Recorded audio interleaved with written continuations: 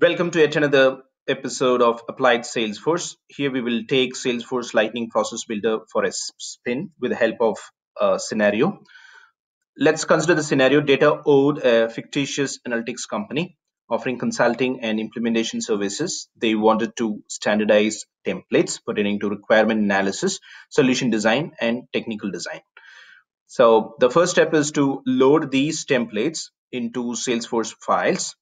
And the second step is to generate public links. These public links will be used in Process Builder to post the appropriate links into the project record feed.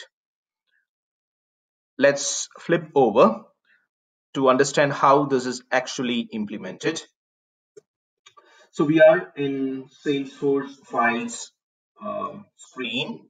So all these three templates are uploaded. And we have an option. So if you click on this glyph, you have an option called public link. So for each of these templates, a public link can be generated. These links are used in Process Builder. Let's take a look at the Process Builder.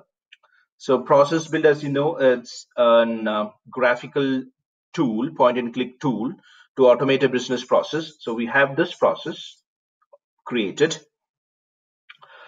So we selected project, which is a custom object, as the main component, the main object on which the process builder is built. And we have an option here to create a criteria. The criteria is post link analysis template. So we have the conditions set as project activity equals analysis, and the project activity is not null. And the condition is an and, so 1 and 2. And the important thing to notice, the advanced checkbox here is unchecked for the first criteria. Okay, and similarly for the second criteria, the conditions remain the same, but however, the advanced checkbox is checked. So the S checkbox is checked, which essentially means that these actions, the actions that you define, won't be executed when irrelevant changes are made. Let's see how it impacts. And the third criteria is for the solution design template. And what are these actions? Let's assume that the project activity, the pick list field, the value chosen is solution design. Then no, the control moves over to the immediate actions, which is post link.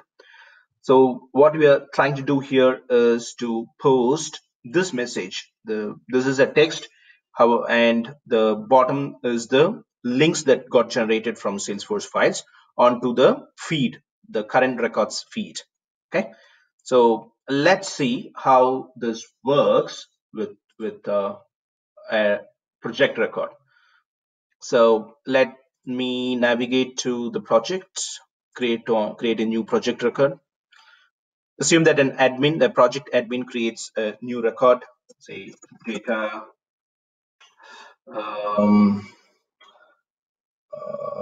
grid is a company.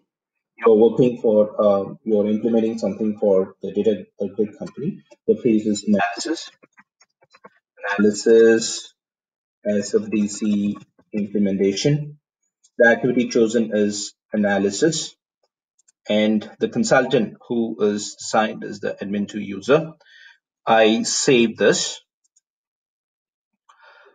and we expect the analysis template, the link to the analysis template, to be posted as the record feed. So rightly, the analysis template, the link to analysis template is posted.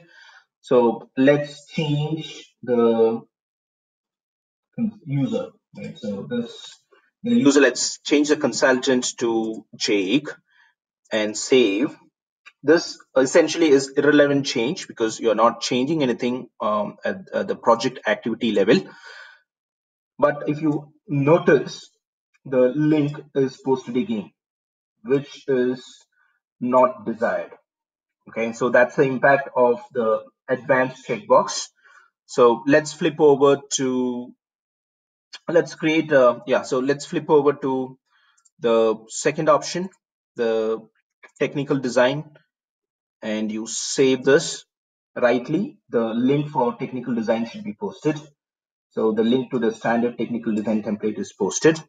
And remember, for this criteria, we ticked the advanced checkbox, the S checkbox to true, which means for irrelevant uh, no changes, the uh, the feed is not posted, the link is not posted. So I will make an irrelevant change. I'll change the consultant to admin to user, which is irrelevant because I'm not actually changing the project activity. I click save. I don't have the third link posted, so I see only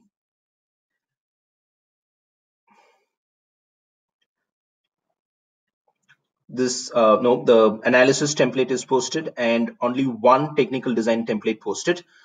Okay, and this is only a change. It highlights the change, but however, the link is not posted. So this is the significance of the S checkbox, and this gives you a simple example of how you can build process builder.